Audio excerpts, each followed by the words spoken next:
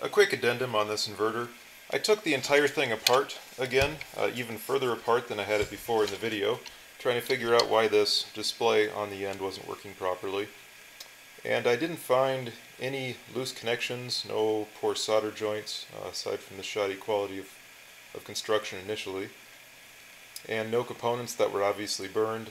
And after 45 minutes or so of disassembling and reassembling it, I decided that it was not worth trying to figure out. It's some sort of proprietary component in there that, I don't know, I'm not going to bother trying to figure out. So, in the end, this inverter is once again operating completely properly, except this display does not work. And I'm not sure about the USB port, haven't tested that yet. But also I want to comment before I go, because I'm not going to make a video on the performance of this inverter. So I'm just going to say right here, this is a truly terrible product. It actually cannot run my refrigerator.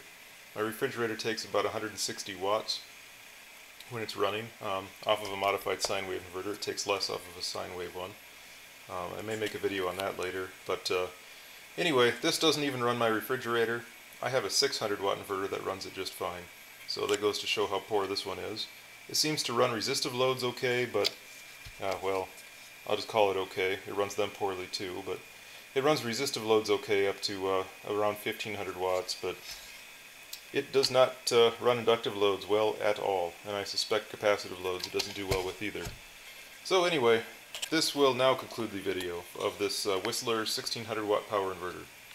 I do not like it.